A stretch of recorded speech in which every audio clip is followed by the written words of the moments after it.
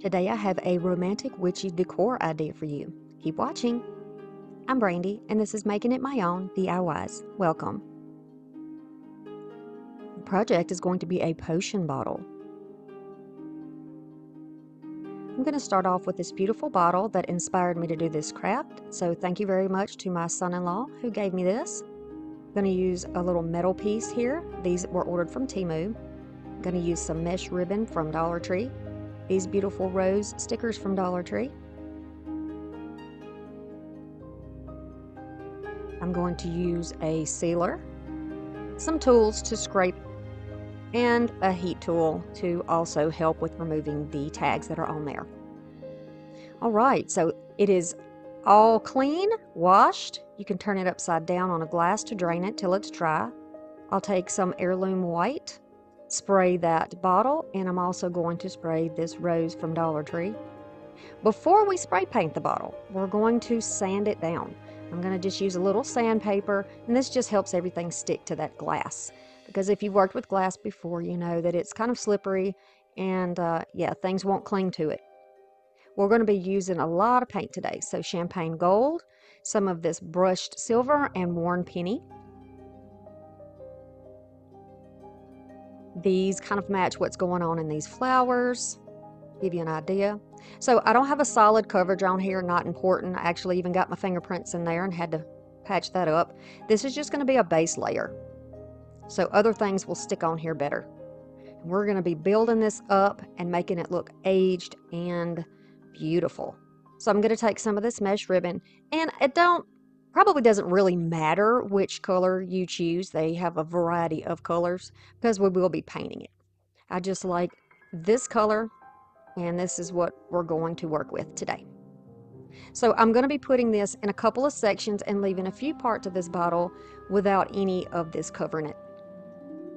I love the texture, the webbing that it's going to give to this. It's going to give it a very old feel. So I at first thought I was going to leave the roses that are kind of raised up in that glass. I thought I was going to use that, but you'll see later I do something a little different. So just keep that in mind when you see me cutting this down. Now, I cut this down to frame out those roses, but if you're using a bottle that doesn't have something like this that you want to highlight, just go ahead and wrap it around your bottle. I've chosen Mod Podge in the dishwasher formula for this project because it is very thick. It's like old school paste.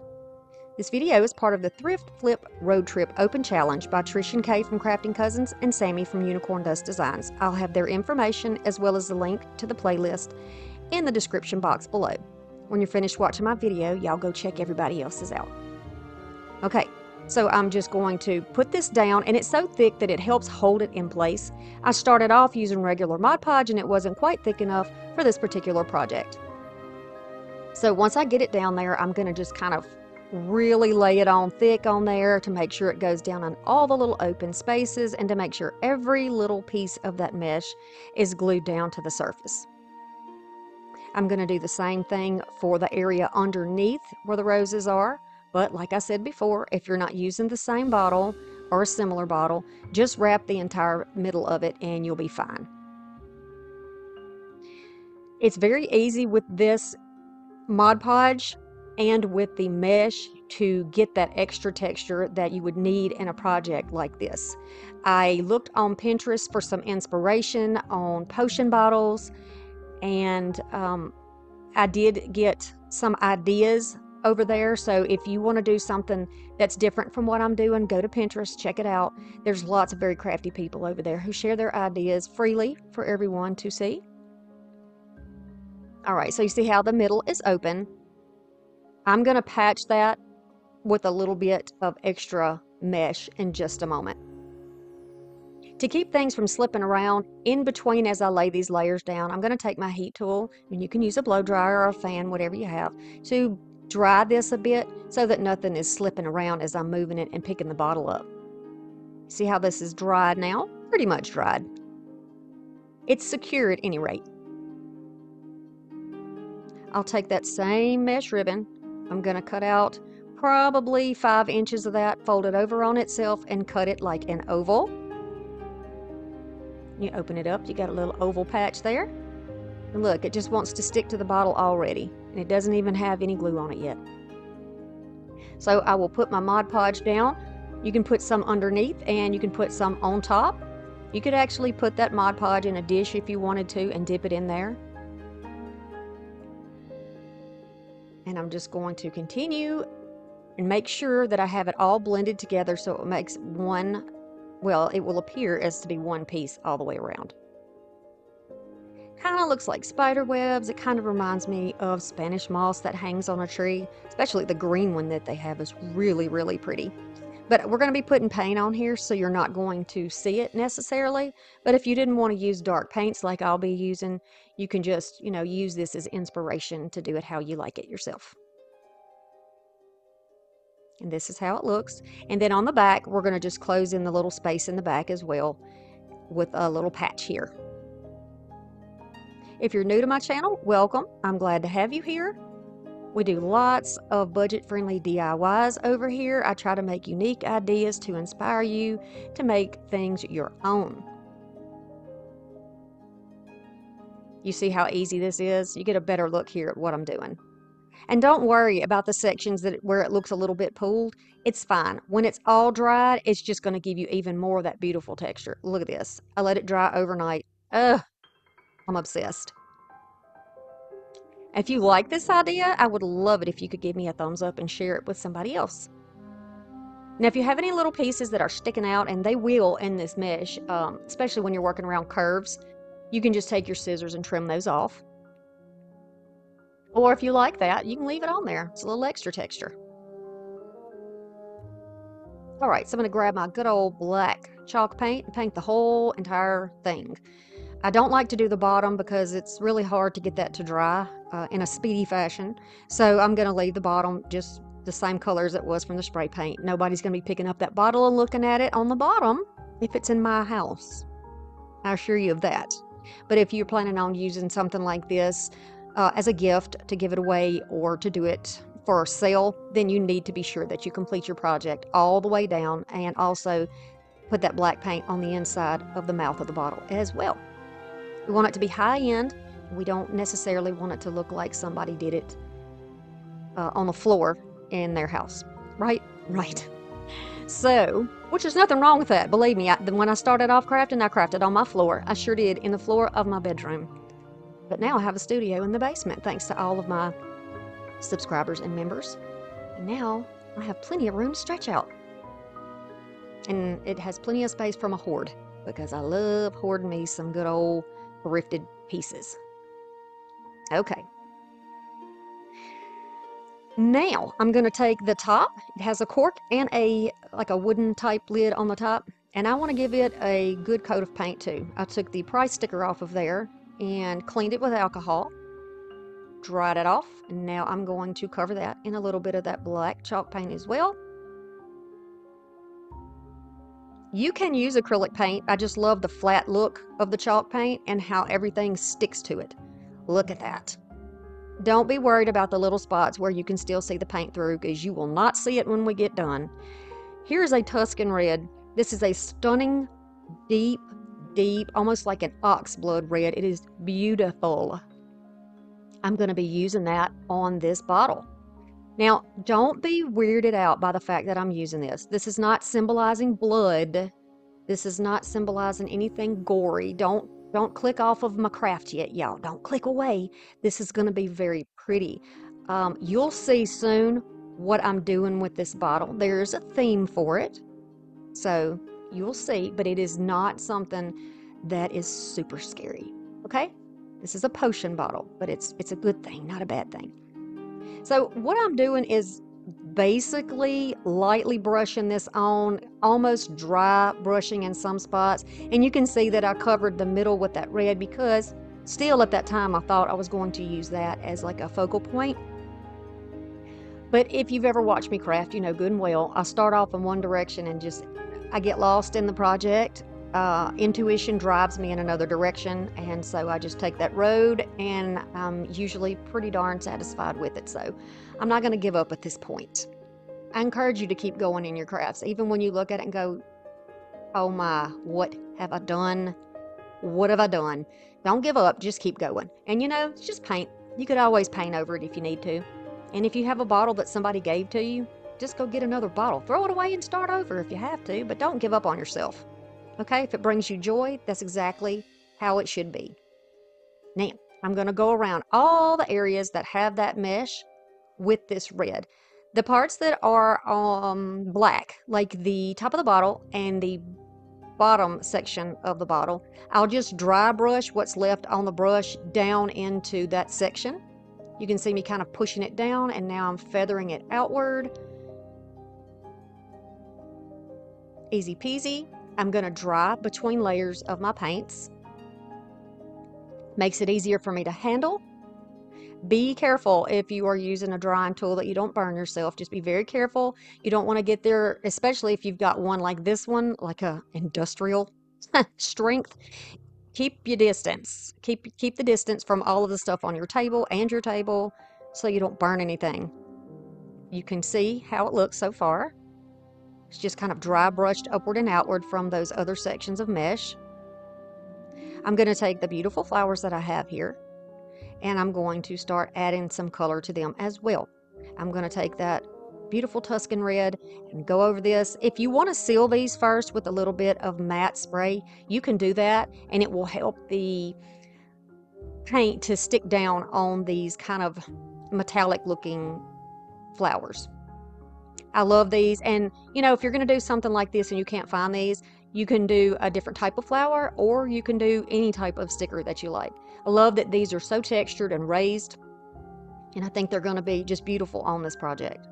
Now, all the little sections that are leaves, I'm going to paint first with some black chalk paint, and this is so that the green will stick to it. This is just like a little base coat. You could also do your flower this way, but that's not what I wanted to do, so, you know, again, I just kind of went with it.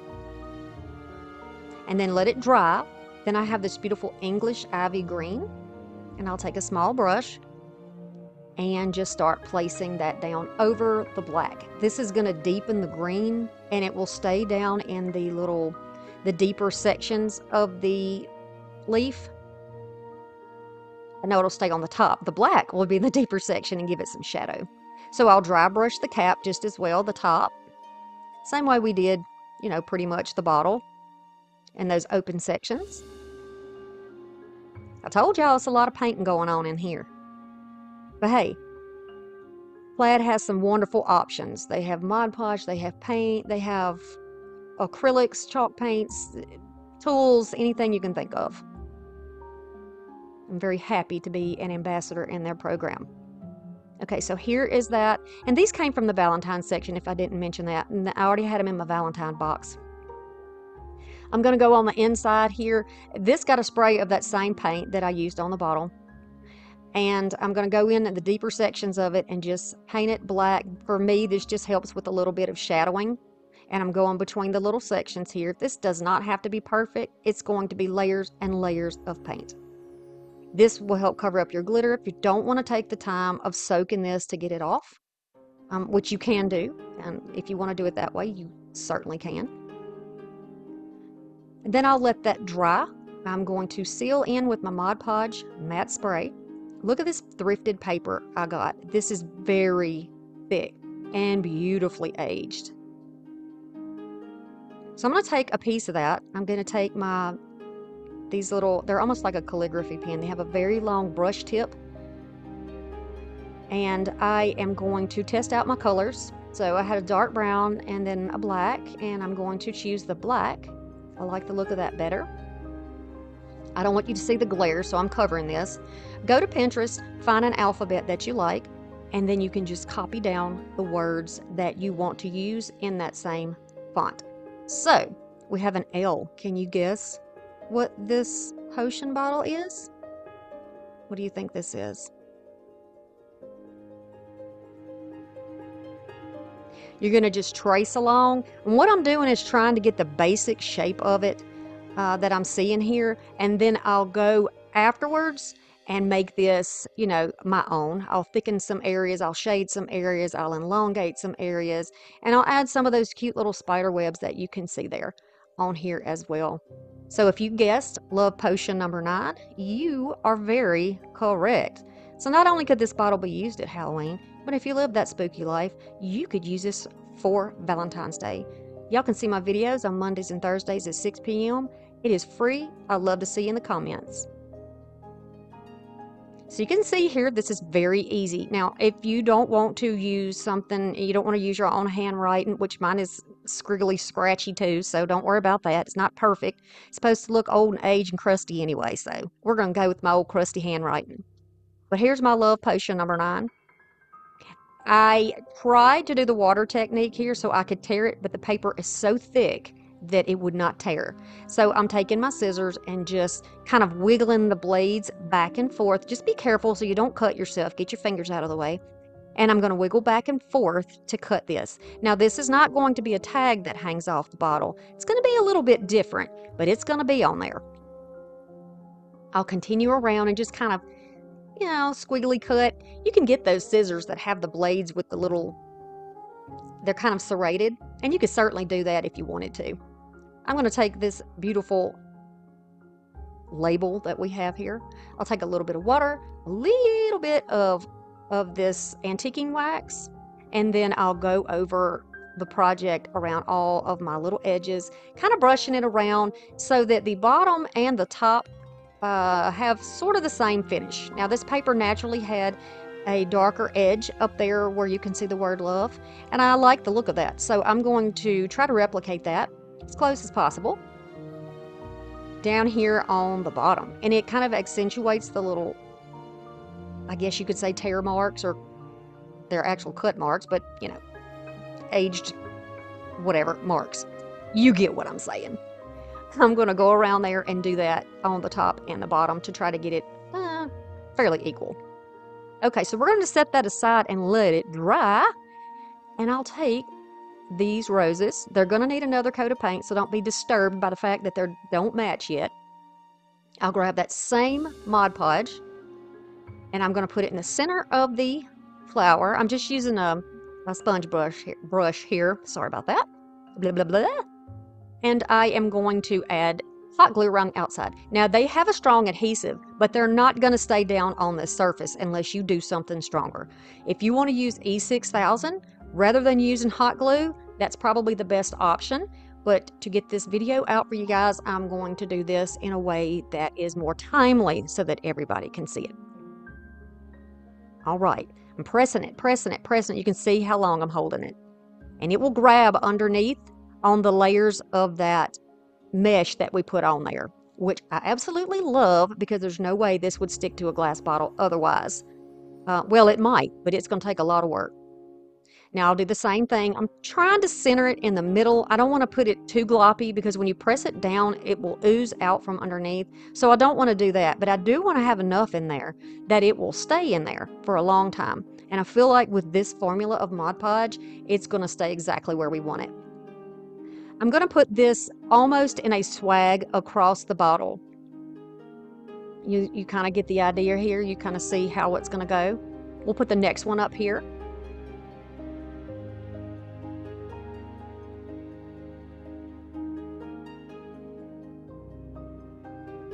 And it's the exact same process.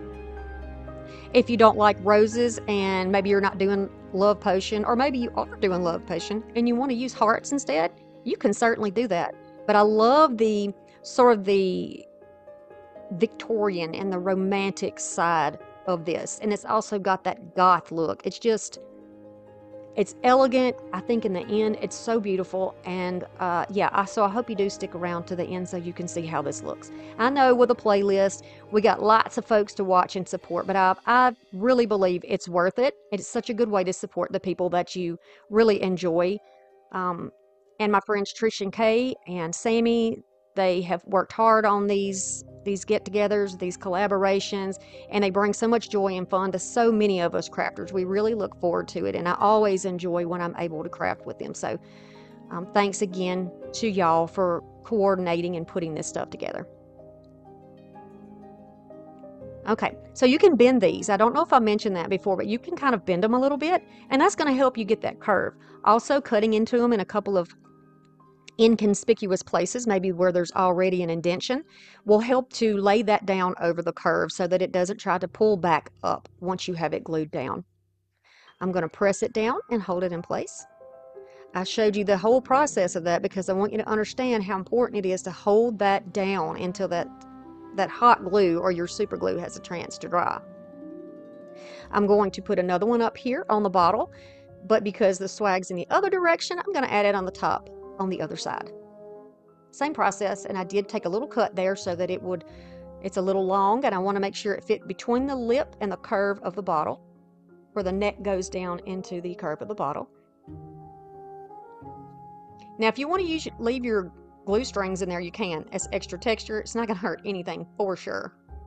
So the same brush that I had some black on from the leaves, I'm using that same brush in the red, and I'm going back over my roses here. And it's going to make this look more like part of the bottle. Look how beautiful, because the black comes out and the red comes out, and it gives shading on the side, and it's just, ugh. I know y'all are tired of hearing me talk about the color, but it's so pretty. Okay. I'm a fire sign. If y'all want to know, yes, I'm an Aries, so I enjoy earthy tones and hot colors. Okay, look at that. Oh, love, love, love it. Now I'm going to take my antiquing wax and I'm just going to stipple on a little bit of that on top of my love potion sign. So I want to make it look a little more crusty and old. Then I'll use my varnished silver alcohol spray, give it a few little spritz, put some little dots and aging on it. Look at that. Yes. Let that dry. Just set it aside and let it dry while we work on the next part of our painting. I took a little bit of regular Mod Podge and water, about half and half. I wanted to kind of, well, no, probably not half and half, more like maybe a fourth of water to the Mod Podge. And then I'm adding a little bit of the paints that I showed you before to each of the cups because I want to thin the paints down. My poor gold. I need a new bottle. I'm going to shake that up. I'm going to spray it in there or squeeze it in there. And I'm probably putting maybe a half a teaspoon, probably not even that much in there, you know, just a good squirt. I'm going to add the Tuscan red to that copper because I want a metallic looking red and I don't have one, so we're going to make it. I've got my turntable. I've glued a paper plate down. I've got a little vase thingy, a little thing to put underneath it so that it is held up, and we're going to start pouring that paint, y'all. Yes, I have never done a paint pour, and I'm sure there's other ways to do this, but this worked for me, so hopefully you can use this idea for it to work for you. I want this bottle to be so old looking and look like whoever owned it has been desperately seeking love for so long that she or he has used the heck out of this bottle. It has so many spills down it, it's been just used forever.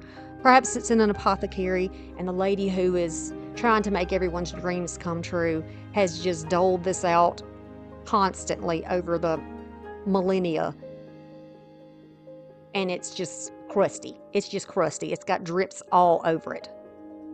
So when I put the copper and red down, of course it looks red and copper, you know, almost immediately the color that it's going to be, but it will change color when it dries. I decided to add some of my chalk paint to the silver just to darken it up a little bit. You're going to have to play around with the consistency when you do this to see if you need to add more water or if you need to add more of your Mod Podge. I'm going to put this on after my red is dry. My first layer I won't dry, but I'm not going to thoroughly dry in between my second two layers. I'm going to dry a little bit. You can see what I'm doing here. This one's a little bit thinner. And then I am going to take the other color, that's champagne, and I put right on here, my gold. And so that's going to kind of blend in a little bit. I'm also going to put a little bit of the red and then some gold and some silver right on the top, the mouth of this lid, so that it, you know, looks like, of course, if you pour something, it gets on the mouth of the lid, right? Or not the lid, the mouth of the bottle. Oh my, someone needs more coffee. Okay, so I did that there. I'm going to let that dry also. Just, you know, kind of here and there. And then, of course, whatever treatment we use on the rest of the bottle needs to be on our lid too. So I'm just going to use my little pouncer here and just put a little bit of that on here. It looks kind of bubbly, but that'll go away whenever it's starting to dry.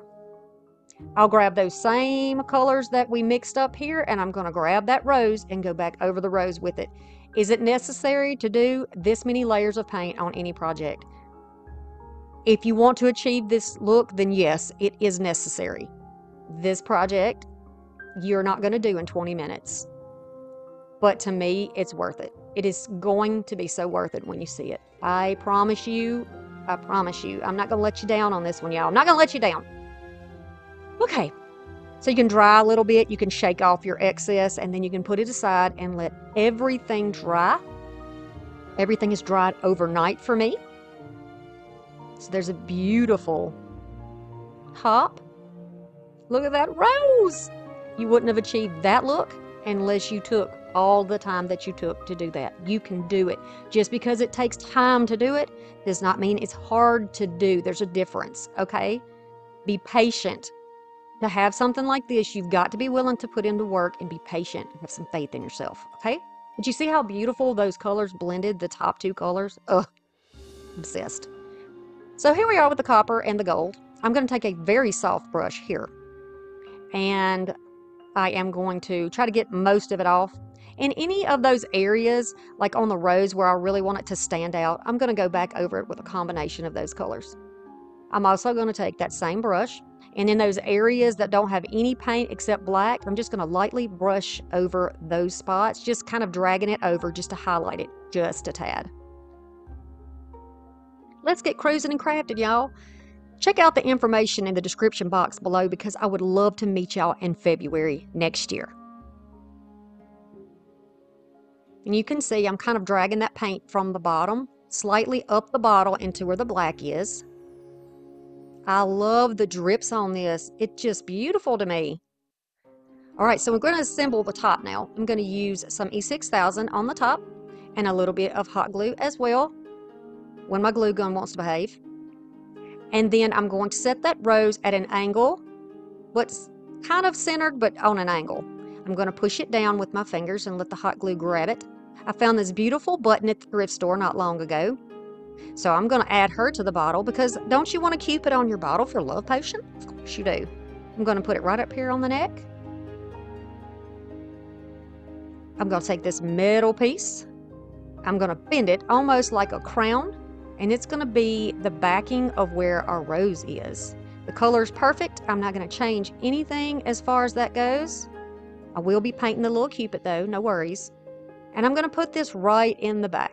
This almost looks like the rose is sitting on a throne or that there's a crown back here. Either way, I think it's very nice little extra detail. You can add an extra rose. You can do this however you want. You can put your heart there. If you have a button you like, you can put that there. Make it your own. All right, so here's that beautiful top. Here is our beautiful jar. And we're just gonna, or our bottle, and we're just gonna pop this inside. I'm just trying to decide what angle I want it to be at, and I want it slightly to the side. Now we're going to add our beautiful label, and I'm going to just kind of tuck it around where the flowers are, and I am going to push it down and have some little hot glue there to hold it in place. I'm using a very thin strand of hot glue because I don't want it to show through my label. They didn't have glue guns way back, you know, so hey, I'm trying to be close as authentic as I can possibly be. And you can see I went over the little Cupid there with our copper and gold mixture. And this is how our bottle is going to look when it is complete. Our love potion number 9.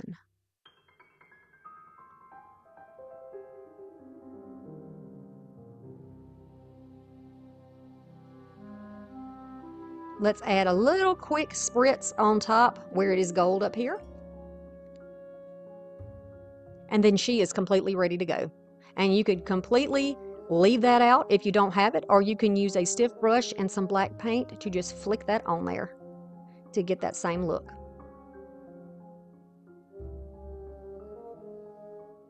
If you enjoyed this bottle as much as I enjoyed it, please consider subscribing, liking the video, sharing it with someone that you care about that would also enjoy the content. All these things help to let YouTube know that I'm giving you quality material that is valuable to you so that they can recommend more to you. Here is the bottle with candlelight, and I showed it under full light so you can get an idea of how it looks. I'm going to have the links that I mentioned before in the description box below. Thank you to the ladies who created this wonderful playlist for us, Trish K and for Sammie for co-hosting. Check out the box below and the links that I mentioned, and I'll see you again soon.